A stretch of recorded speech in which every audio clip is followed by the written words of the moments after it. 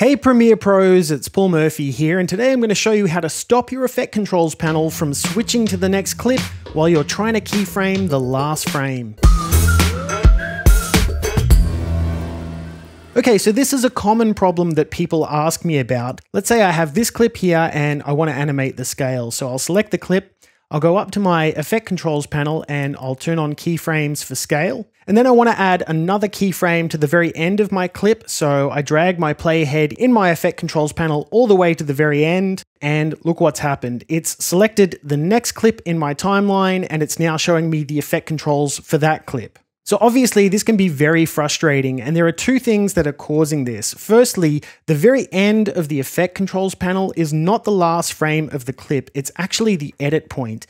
If I go down to my timeline and I zoom in on the playhead, you can see that my playhead is parked at the first frame of the next clip.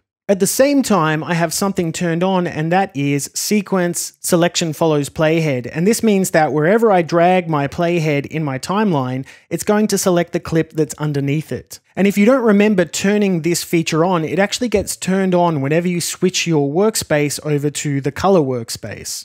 Now I could turn this off by just going to sequence and unchecking selection follows playhead, but here's the thing, I actually like to have this turned on, especially when I'm doing a lot of keyframing in my timeline like this. I like it to automatically select the clip rather than me having to select it myself. So I'm going to leave this feature on, but here's a much better way to jump to the last frame of your clip. I've selected it in my timeline, I'll go up to my effect controls panel, and rather than using my mouse to move to the very end, I'm going to use a keyboard shortcut, and that is Shift End.